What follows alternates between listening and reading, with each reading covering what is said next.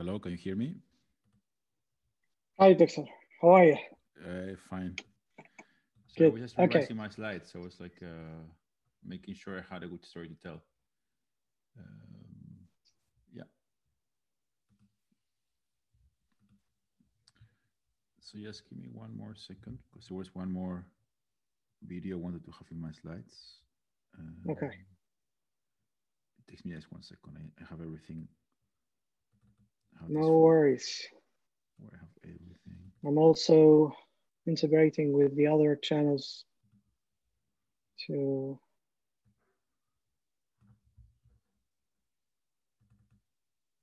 All right. I guess we're live. Okay. Awesome. All right. طيب. I'll just give an introduction in Arabic if that's okay with you. Yeah, And totally. then we will continue in English. Mm-hmm. طيب. السلام عليكم ورحمة الله وبركاته. أهلا ومرحبا بكم.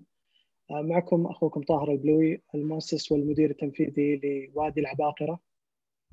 مع انطلاقة هاكاثون تصميم وتصنيع جهاز التنفس الصناعي مفتوح المصدر، يسرنا استضافة الدكتور ديفيد كوارتيلز، شريك مؤسس والمدير التقني لشركة أردوينو، الأداة اللي سهلت على العالم وسرعت من عملية النمذجة لمشاريع الإلكترونيات، كذلك استخداماتها التجارية بمجال إنترنت الأشياء.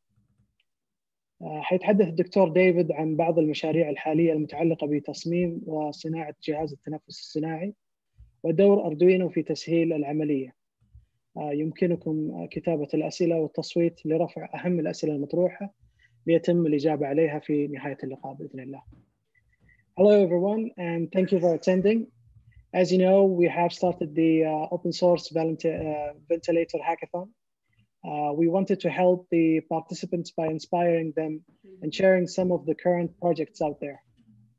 And we are lucky to have one of the most inspiring people in the field to take us through some of them. We will be taking your questions at the end of the talk. Please feel free to write them down and upvote the questions so we can answer it. Dr. David, thank you for accepting the invitation. Glad to have you with us. Okay. Yeah. Hello. Thanks for having me. First of all, I have to say I mean, it's hard to make a talk in 20 minutes. So, but I'm gonna try to do my best. And I have some slides, but I also have some extra materials, and they are part of both the work that I am doing at Arduino, but also the work I'm doing as a volunteer at the COVID-19 initiative in Spain. So I want to make very clear to everybody that none of the prototypes I'm going to show have been made by me. This is all very important. So they've been by people in the community and they have different origins. And I will try to credit everybody that has been doing the things I'm going to be showing. But if I make any mistakes, I apologize in advance because it's been a crazy month and we're working double and triple shifts to make everything work. So it's possible that I might make some mistakes, and as I said, I apologize already. In case that happens, well, you know, everybody deserves the credit they deserve for the work they've been doing. Obviously. So let me just start my slideshow and share my screen. And yeah, so I hope you can see my slides properly. Yep. I'm just for my own comfort, I'm just going to move the chat and everything on my window so that I can follow up the call. And I think, yeah, okay. So I will start by just making a bit of a statement. I made this at the Arduino COVID-19 conference a couple of days ago. But I mean, I'm not ashamed of repeating it because I want to make a statement about what's Arduino's position in this case. And I have the feeling that my computer is a little bit slow. So let me just, before I continue, let me just close one program that I have running, which is Mendeley, that I use for my academic papers. And that is like completely taking all of my system. You don't notice this, but I basically don't see myself when I'm talking. Yeah. So that's the kind of like the situation. So I'm just have to close that software and go. So now it's a lot smoother video connection for me. Awesome. Okay. So yeah, well, we know why we're here. So the world is in a terrible moment right now. Things are happening that we never thought they will happen, and just microphone closer to my mouth so you can hear me better. And well, everybody in society is trying to do their best to give a hand and help out, and Arduino is no exception.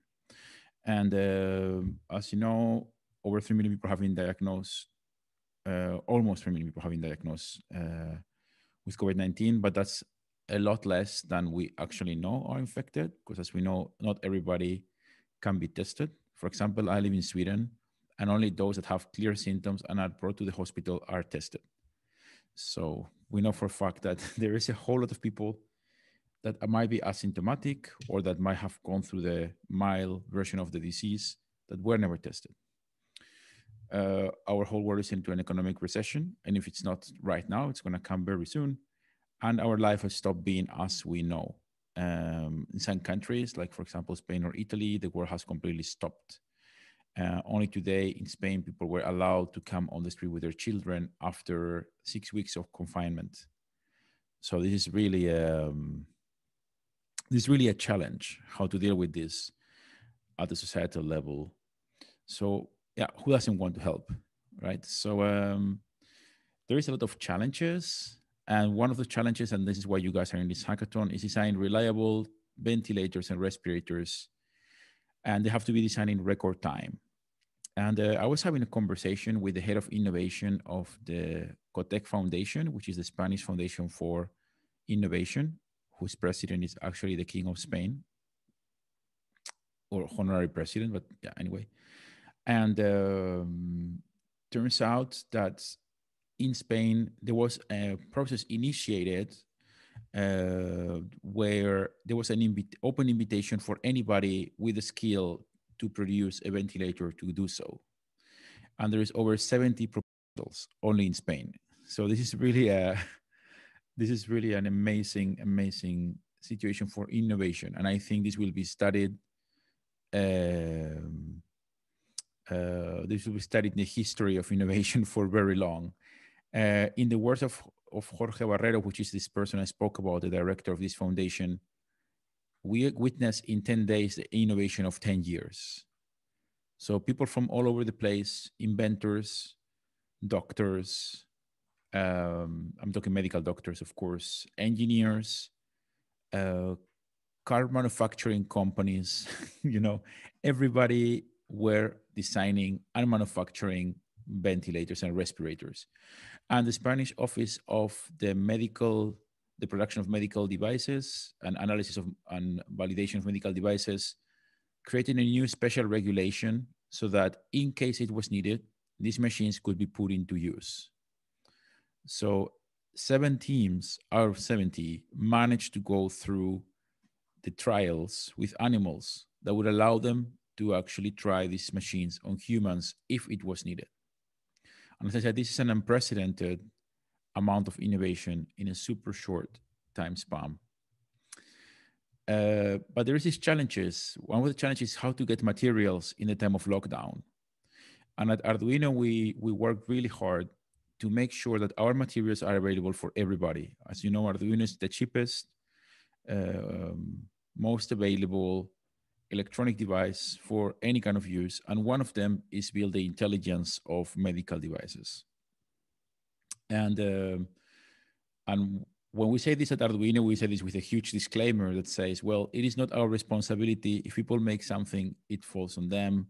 We will help them with software, we'll help them with hardware, but we are not ultimately connecting anybody to these machines because that requires a certain level of understanding of medical electronics.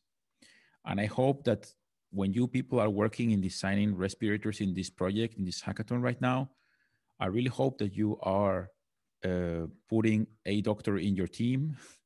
I hope that you are putting a person with knowledge of medical electronics in your team.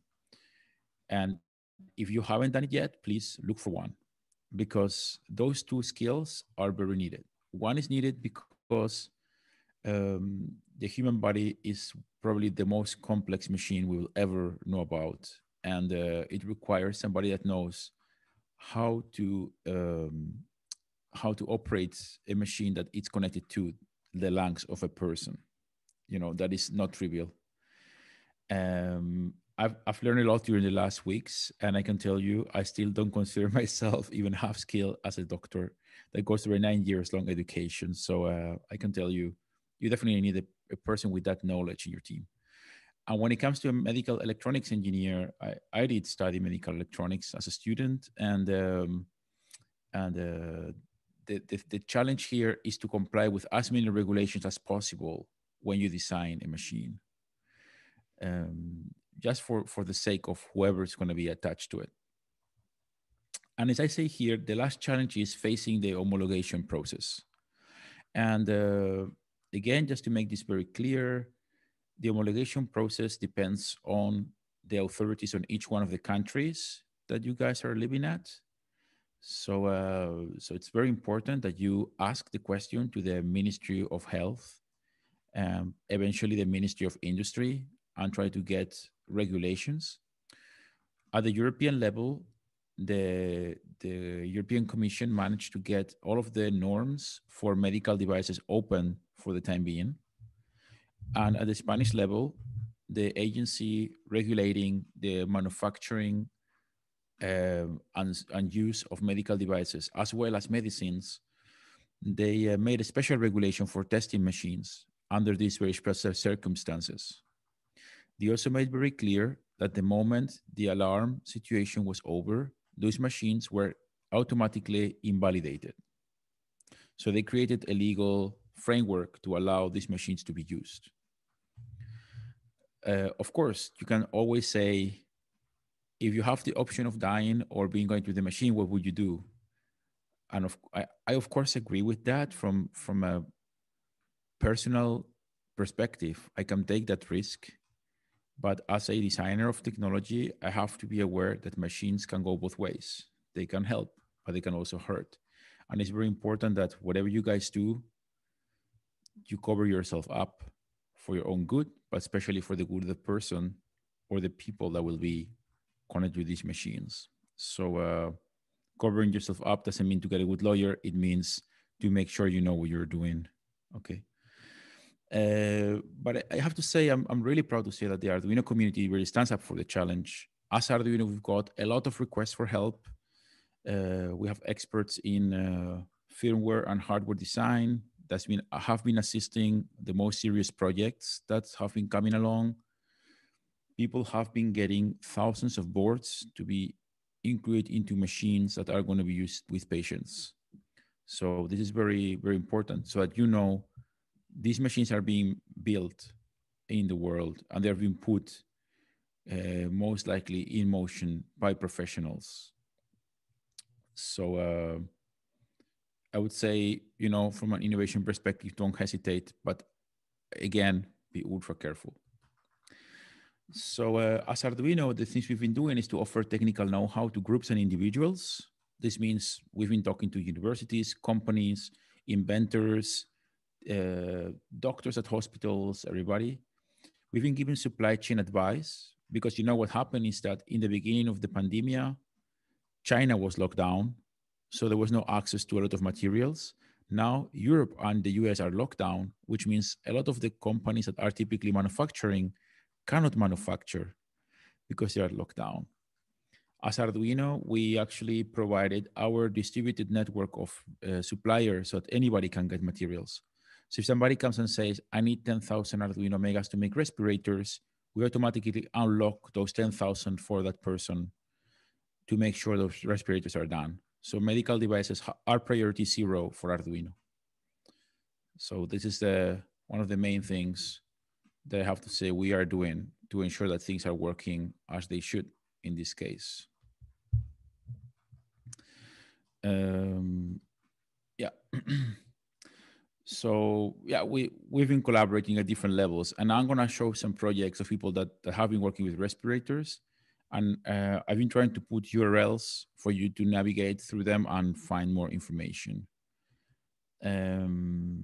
Yeah, one of the things that we did at Arduino, so before I continue, so we arranged a conference that is fully recorded and is available on YouTube, where we analyze a bunch of different respirators. Some of them were very creative, like this one that uses like 2 tanks of water to produce the right amount of pressure to push into the lungs and so on.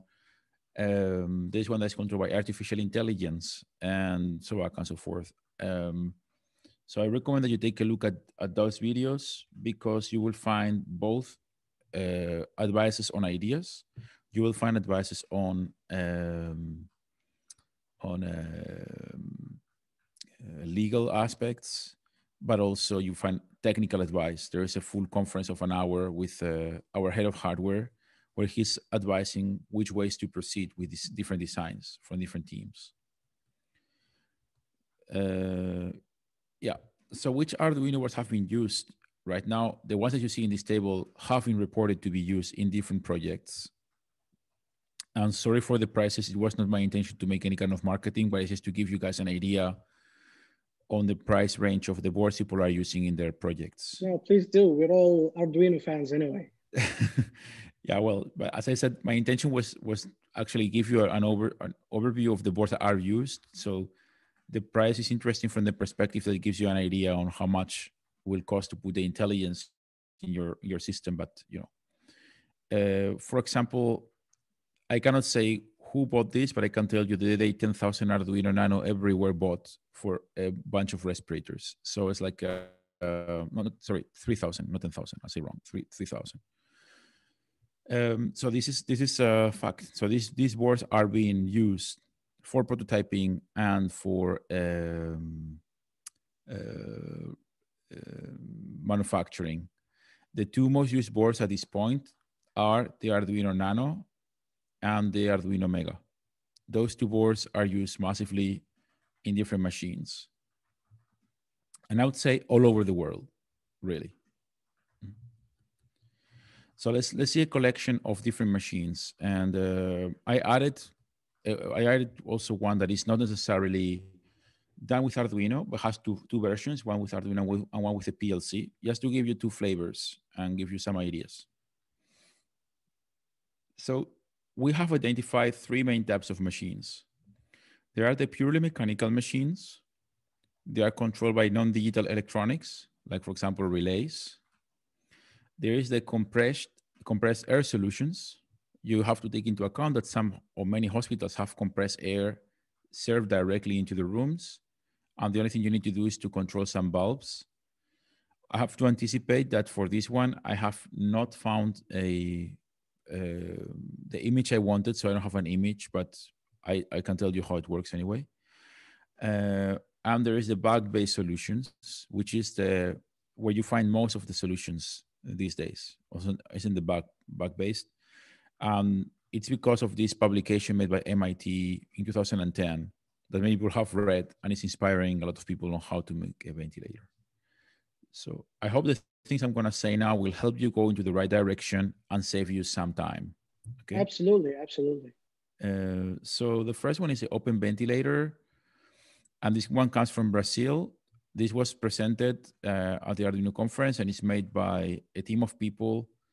The person that presented at the Arduino conference was Marcos Mendes, if I remember correctly, and he's a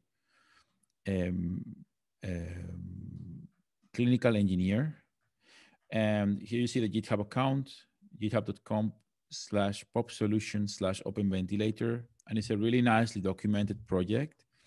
And it's a purely mechanical or electromechanical device. And the idea is that it's using a couple of relays. It uses a relay with some switches to generate the cycle of pumping air. And the cycle of pumping air, as you know, is faster when you push air into the lungs and slower when you take the air from the lungs.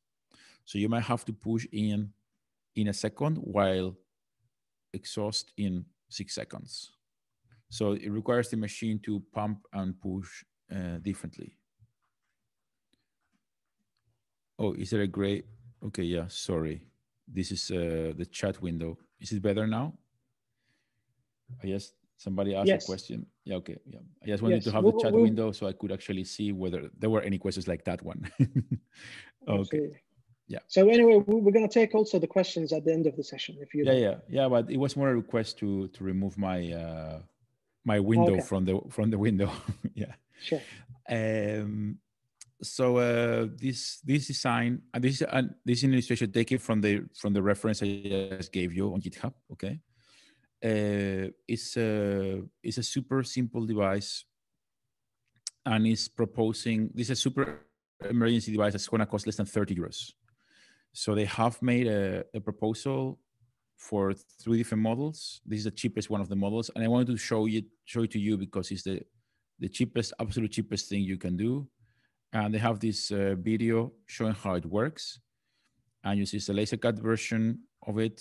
Has a PSU, and it's a self-made pump for the air. It's made with a piece of a car tire and a couple of laser cut discs.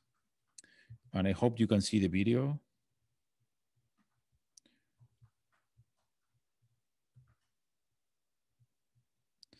And it has a very strong statement saying that people that don't earn more than 10 euros in a day, how can they afford a machine that costs thousands of euros, right? So that's a statement. So that's why I try to make a machine that costs more or less 30 euros or $30 to make.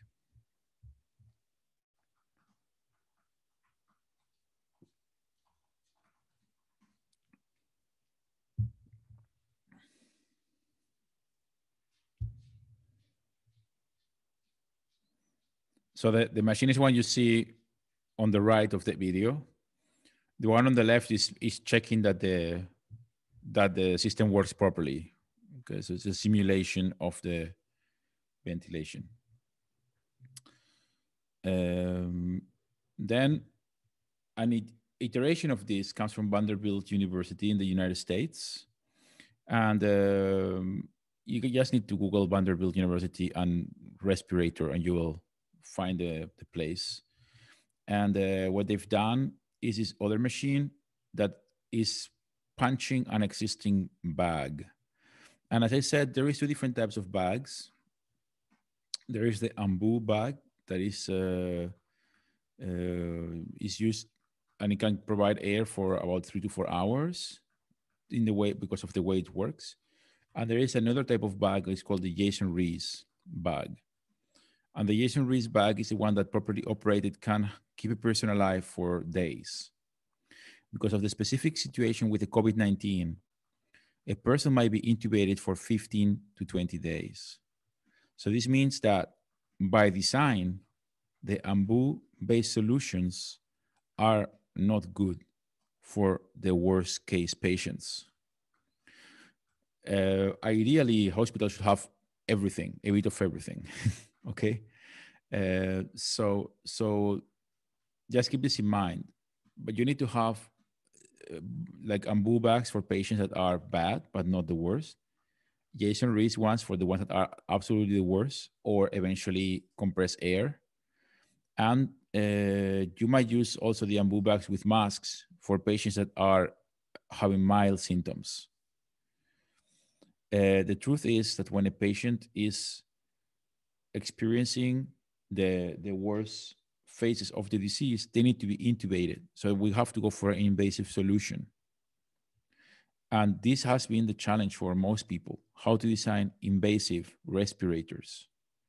And you might have seen respirators using scuba diving masks and so on. That's for really mild cases. That is for really, really mild cases.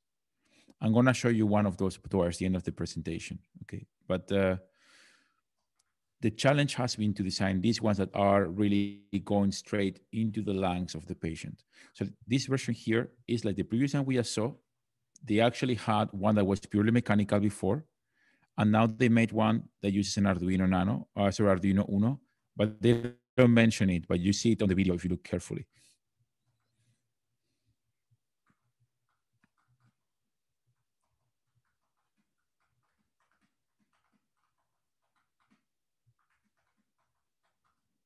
You see, the Arduino is down there. It was just down there on the left-hand side. But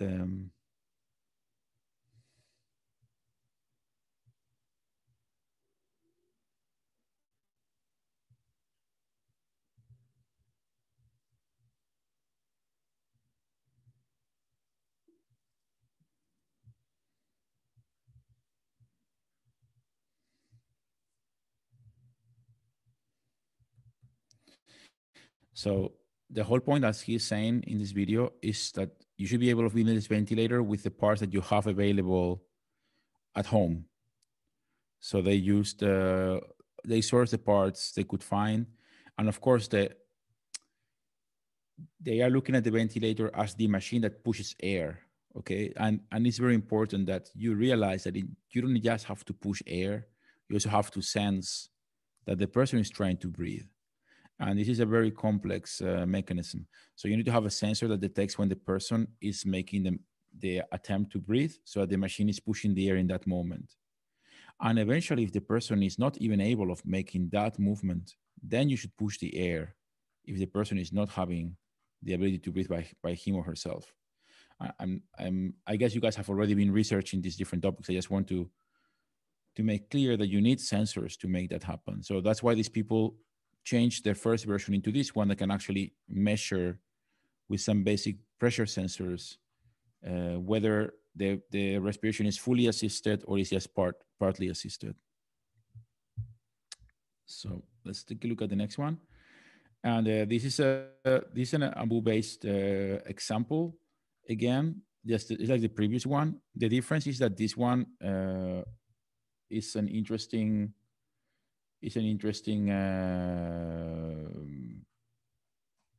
Yeah, somebody saying on the chat that AMBU is not lasting for very long because patients AMBUs are used on ambulances and so on and so forth. And it's true, but in Spain, we have had AMBUs being designed and tested for up to 3 days in animals. It's very clear that they cannot last much longer than that. So there's been experiments that probably have never been done before, but because of the extreme circumstances, people have gone through amazing tests in record time. The problem is that not everything might be documented, and we're fighting to make sure everything is documented because of the importance that this will have for the future. So the reason I want to show this device is because of this test that these people conducted.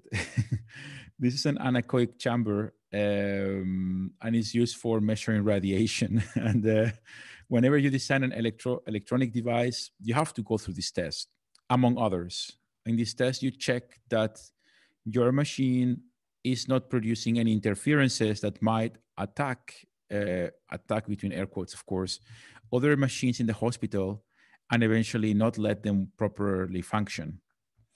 And so this is a respirator made by the University of Aberdeen in Scotland. And they made this test. In their first prototype, they didn't have a proper housing for the electronics. And this antenna you see in the bottom, this red thing on the bottom, is an antenna. And it's detecting a 16 megahertz signal on the air. Well, guess what works at 16 megahertz? The clock of the Arduino Mega. And of course, they were getting interference. I mean, I spare you the pleasure of looking at the picture of their electronics construction because it was a real pain. And I'm saying this because these people were very careful to make these measurements, because in Europe, you need to pass the CE labeling for any medical device. And CE labeling implies interference test, like this one. Like there is no radiated signals going through the air, going to other devices. There is no signals going through the power cable, going to other devices. Super important. On the other hand, you have to provoke an 8,000 volts static discharge on the device, and it should not reset, because the machine should not stop when it's connected to a person by any circumstances, unless the doctor or the nurse presses the button to stop. So that therefore you need a really, really good, you need a really good shielding for this. So These people then went for solution number 2, and it was to use an old PC box for their shielding, and this worked. This worked, though I wouldn't really recommend to have inflatable things inside these sharp metallic boxes, but this thing passed the test. And the reason why I wanted to show is because when you're under emergency mode, you can actually do whatever. And these PC boxes, they exist in every university by the hundreds. And so it's possible to build them into something else.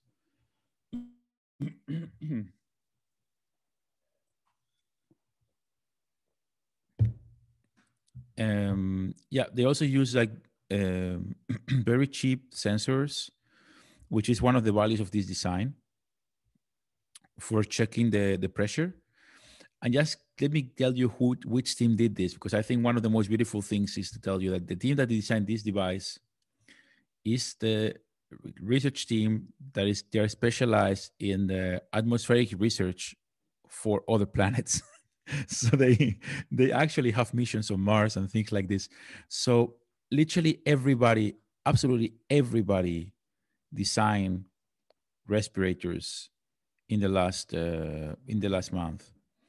There is also one made by NASA that was just announced like 2 days ago. I actually didn't have time to put it in my slides, but if you Google NASA respirator Arduino, you're gonna find it very quick. This is a very similar. It's not in the PC box, but it's a similar concept. So Respirator 2020 is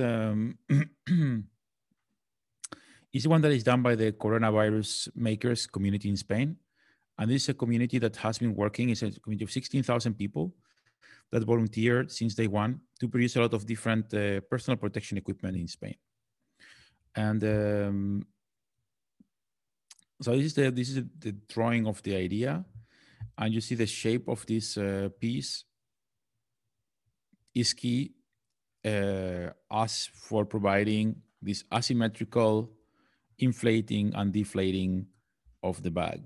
The difference between the other designs and this one is that this one works with a Jason-Rees bag. The Jason-Rees bag is designed to mix air in the right way, and it works with the patient for, I wouldn't say indefinitely, but definitely works for the full time of intubation, which is 15 days. Unlike the Ambu bag, and it's been mentioned on the chat, by the way. So Respirator 2020 is an evolution of another one. This one runs on a PLC from Siemens, as you can see on the image here. And it runs on a NEMA, I think it's NEMA 23 motor. Don't try NEMA 17s, by the way. They are not strong enough. Take them out of the list. So go for 23 or 34 right away. Don't waste your time with smaller motors. It will not work. And so this machine, the ability of this machine actually, because basically using the PLC, is that it can actually connect many machines using standard PLC connectivity. And this was one of the main concerns. What happens when you have hundreds of people intubated, when you have very cheap machines and you don't have enough professionals to take care of those machines? Because you cannot leave a person intubated and then just run away. You need to have some sort of like control mechanism. So the beauty of this one is that they added this centralized control system where they can have up to 50 devices connected to a single screen. So that's, to give you an idea, this is also a very interesting engineering challenge. This is one of the videos of this respirator. And here you can see a test.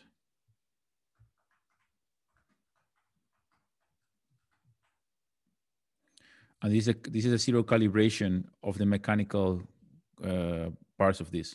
By the way, all of this design is completely open source and is fully available on the internet, so that you know.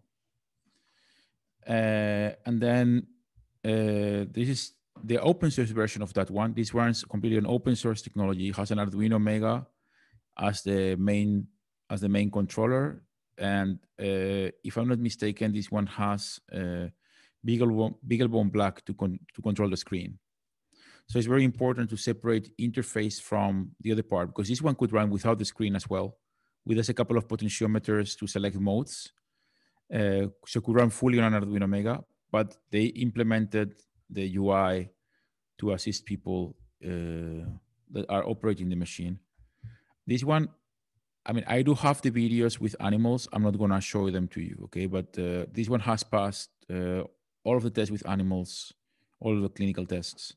And is right now on the ethical team at the hospital trying to make a decision whether it's going to be tested on humans or not. Because at this point in Spain, there is no more need of trying these machines because right now there is enough machines, commercial machines that are working.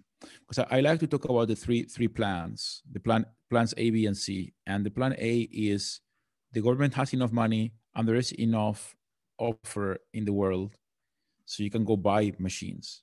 You know, the demand matches the offering. You go buy, you use them, that's it. There is the plan B, which is you put the companies in your country to manufacture the machines that you can buy. And Spain, funny enough, had two companies manufacturing respirators, but they were making 100 machines a year and they needed to make 100 machines a day. So they were intervened by the government, and in a time span of 4 weeks, they managed to ramp up the production. So that's really quite an achievement. And then there is the plan C. And the plan C is, let's say that plan A and B fail. Plan A has been failing systematically because all of the countries in the world have been fighting for medical supplies. Plan B takes time to put in motion. Besides, you might lack some parts. Plan C is go creative, do whatever, give me plans. So this presentation has been all about plan C, has been about what is it we can do from the Maker community, from the Arduino community, to provide with solutions in the case plans A and B fail. Okay, but I think we all need to be very humble and understand that our contribution might never be put in motion. That ideally should never be put in motion. Ideally, our contribution should just be there for the just in case. I know that unfortunately it's not going to be like this. In some places, our contribution is the only contribution. But we know after releasing the designs for these machines that have been showing you, we know countries like Ecuador, for example, is manufacturing its own machines based on these plans. We know that Guatemala is looking at the same. We know that Mexico is looking at the same, and so on and so forth. So regarding the comments on the chat, so this is a CPAP design. And this is made on an Arduino Nano. And it's been released in record time as an academic publication with tests with humans. But it's CPAP. So as a CPAP design, it doesn't need to go through a test with animals. Okay, so basically this is a mask that you put in your mouth and turn on the machine. And it's a very simple design. And if you Google University of Barcelona respirator, you will find this, and you find the paper, and the paper includes the full design, everything. Good to go. All the schematics, everything. Okay. So this is design I show you, and you see again runs on an Arduino Nano. Because for the electronics for most of these devices, you don't need a lot.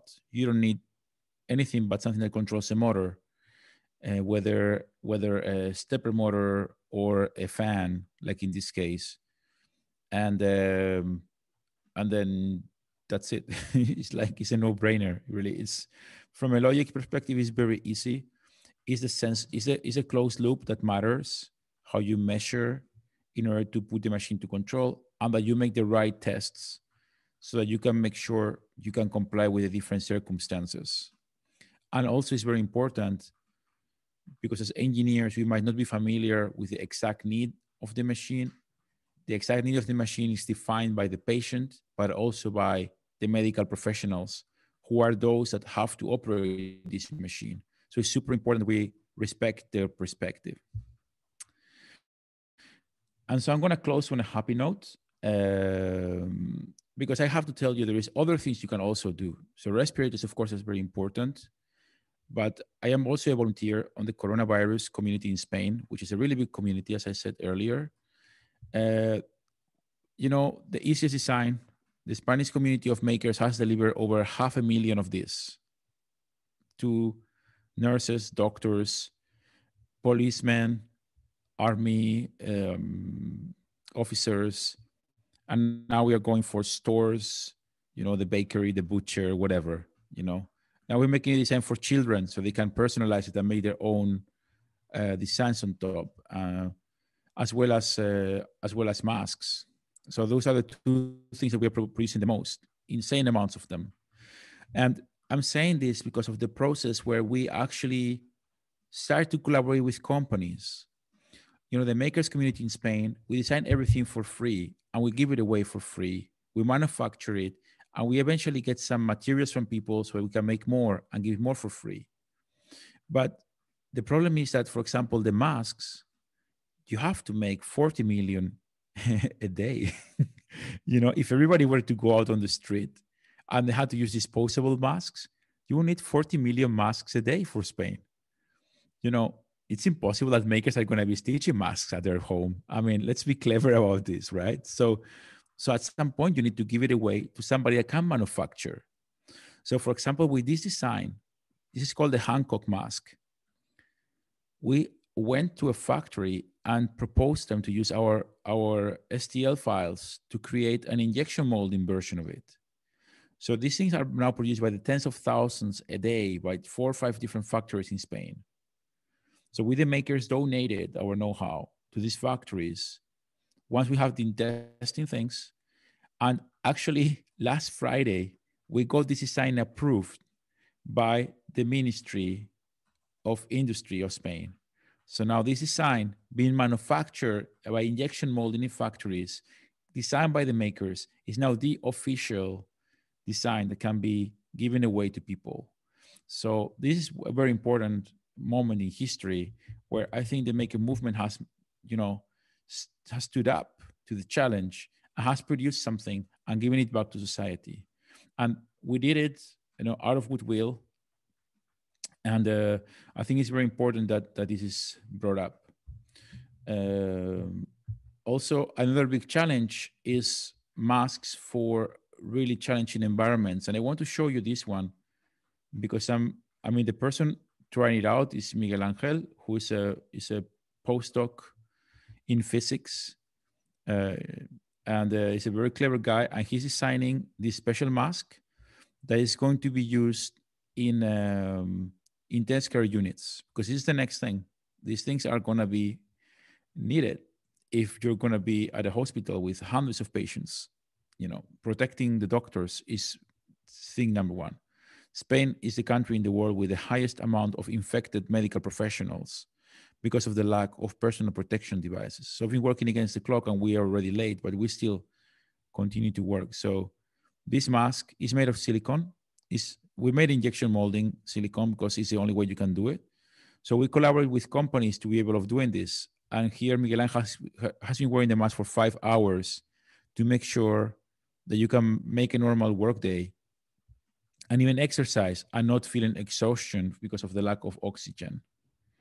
So again, this design is completely open, and we are now looking at how to manufacture it massively so we can serve it to people. This is obviously going to be really interesting because 3M is the only manufacturer of really good masks in the world.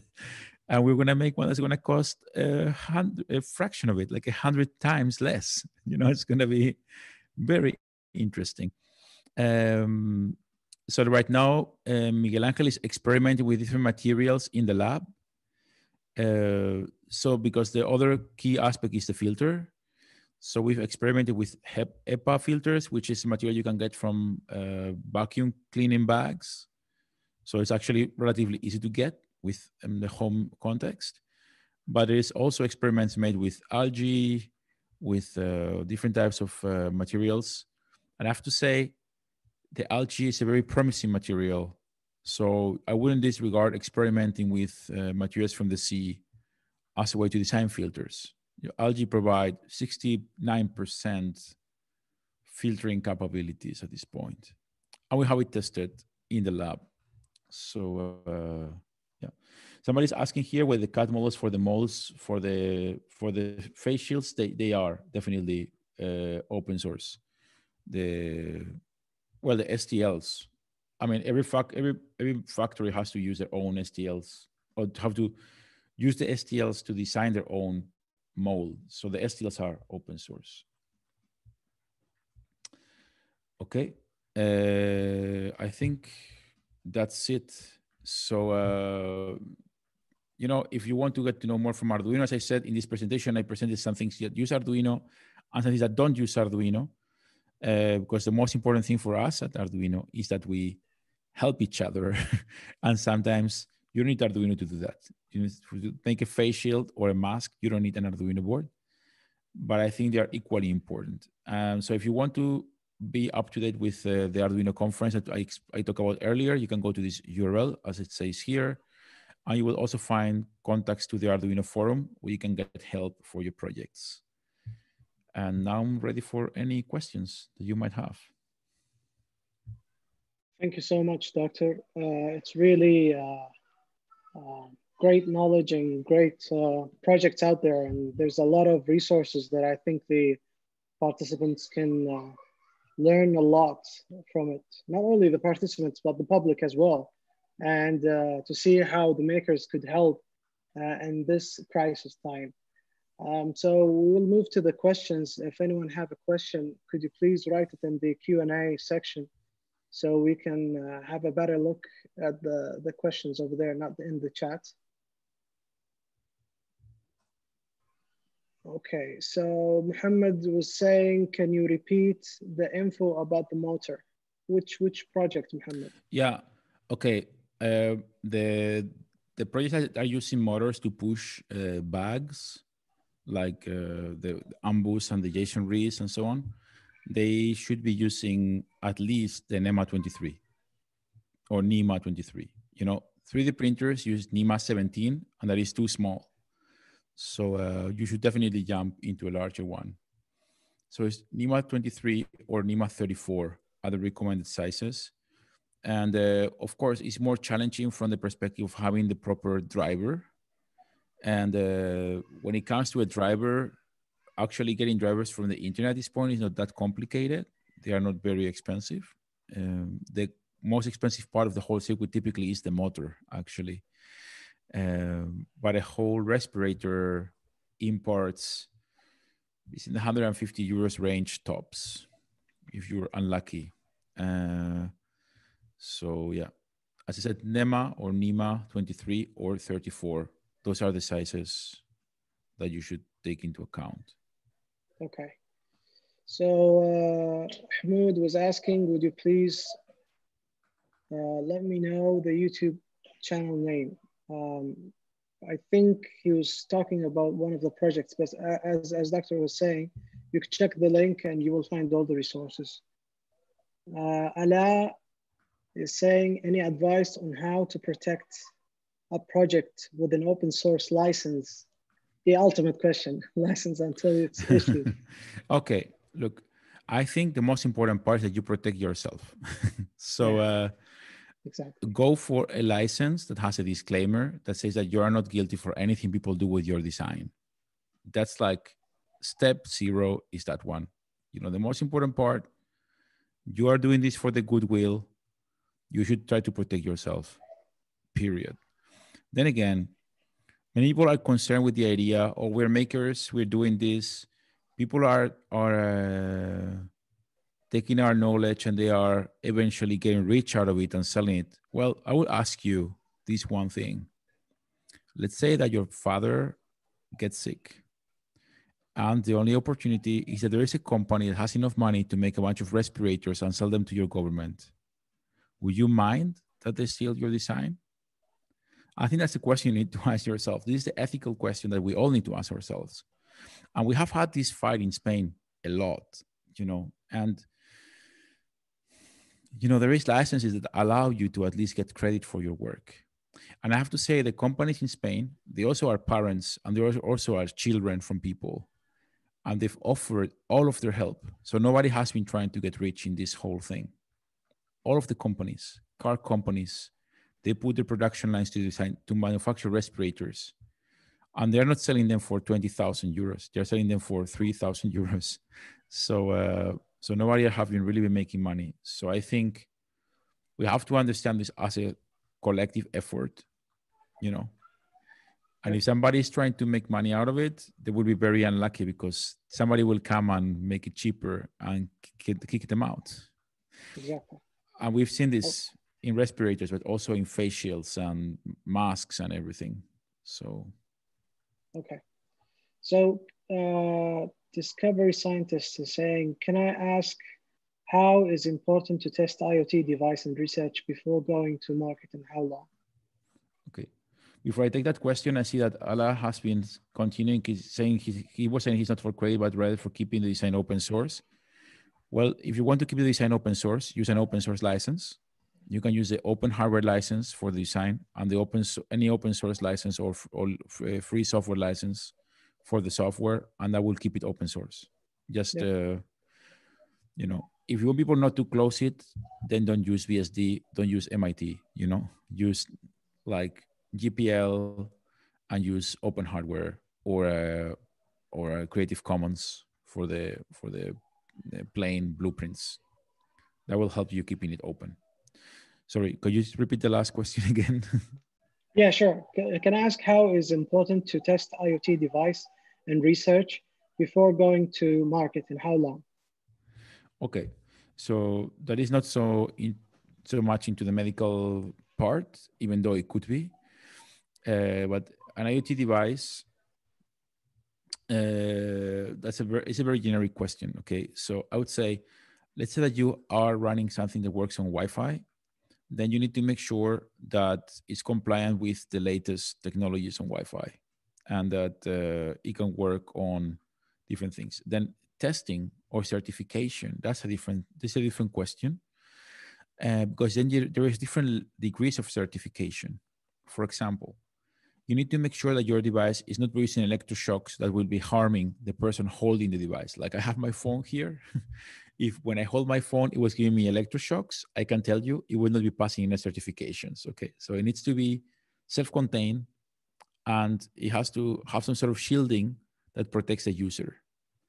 On a medical device, it's even more critical because you cannot anticipate or you cannot allow the machine to give an electroshock to the person that is intubated, because that will be basically a roaster machine, you know. So it's like not really okay.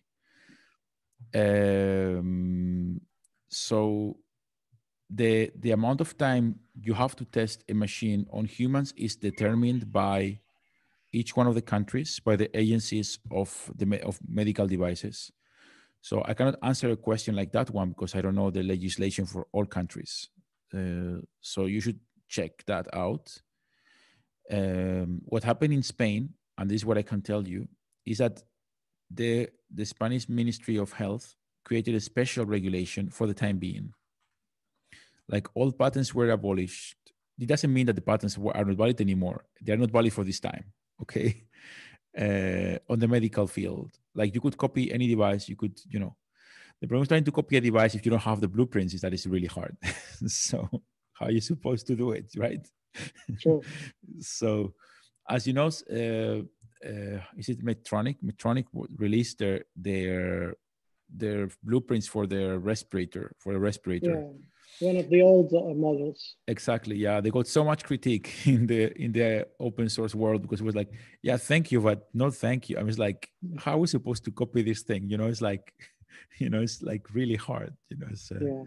First time they didn't even put the semantics, and after that they put another batch without the source code. I think they were removing the bad comments, you know, in the source code before putting it in public. But anyway. yeah, but still, what happens with these devices is they're so specific.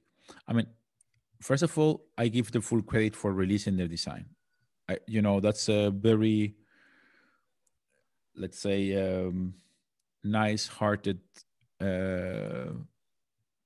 thing to do. You know, it's like, hey guys, you know, we will not make any money on this anymore. Take this.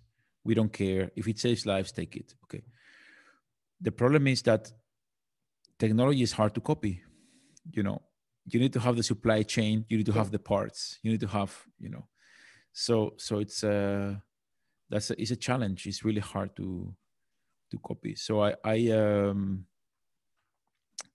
I would say, on the one hand, I'm really thankful that they did release it because it gave me even more reasons to try to make open source versions of it, you know, because it's hard to copy as it is. Yeah, yeah. Okay, so we're gonna have another three questions, Mhm. guys, because we have a time with the doctor, and thankfully he gave us some of his time because, as he said, he's working with the community in Spain to help out. So the next question is from Muhammad. Are geared DC motors acceptable? I don't know if he's referring to the projects.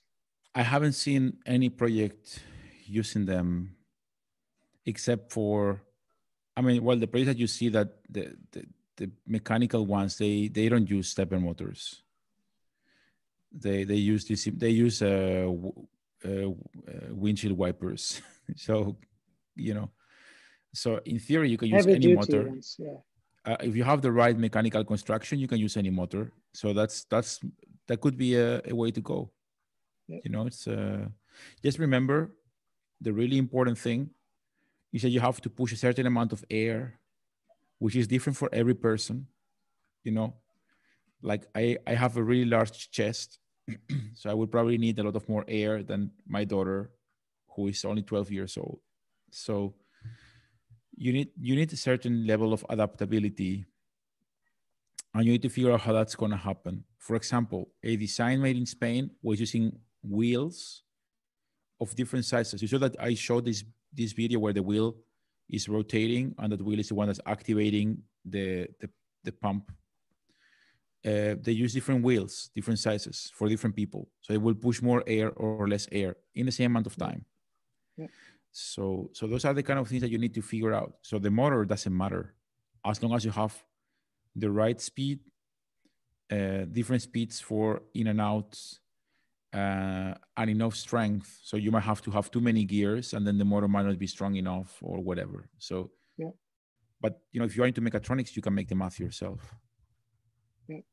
So this question was actually answered by you during the talk. Can we consider Arduino to be a reliable medical controller for the ventilator, or it's only for a prototype? Okay, so Arduino is used in real life devices, not just in prototypes. Arduino is actually the intelligence in a whole bunch of different commercial devices that people don't know. So um,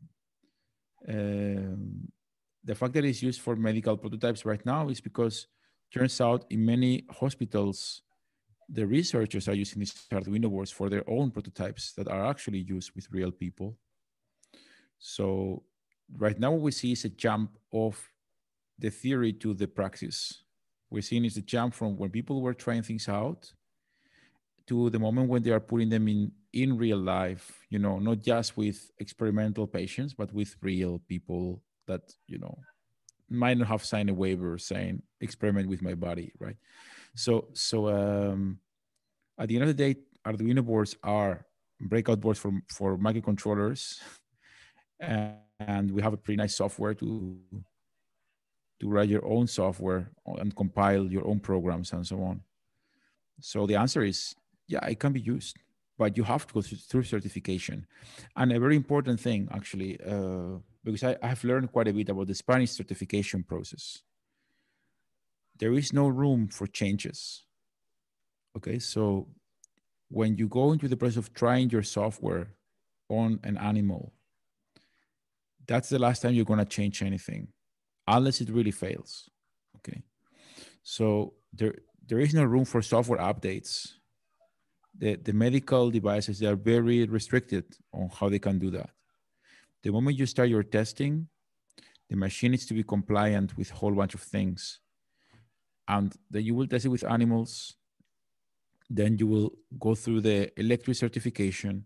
Then you will go through approval for human testing, and then you will do human testing.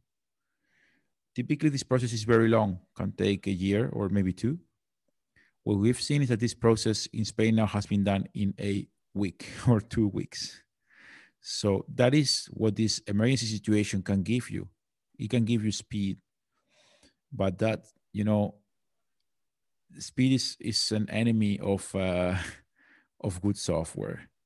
So Yeah. you need to make sure when you make your machine that your software is as final as possible. Very few changes can be implemented. Very, very few changes can be implemented. You know, this is a fact, because when you certify is a machine that works in a certain way, and it should not work in any other magical way. So the IL development stops the moment you start testing. Just keep this in mind. Okay, we've seen this as a problem in many of the prototypes that when you testing in Spain. Yes. Okay, so Dr. Tariq is saying regarding Arduino, how durable is it when it's used for continuous for a long time? Yeah, I mean, the processor is designed to run, I would say forever. It's like the chips that are on the Arduino boards, they are used in industrial devices and they're used all the time. Yeah. So the boards, I would say the original Arduino boards, they are designed to last. Um, and as long as you're not writing on the EEPROM, which you should not be doing unless it's for like a basic configuration, the flash can be reflashed tens of thousands of times, no problem. But you will only write the program once, and then you can run from that program forever.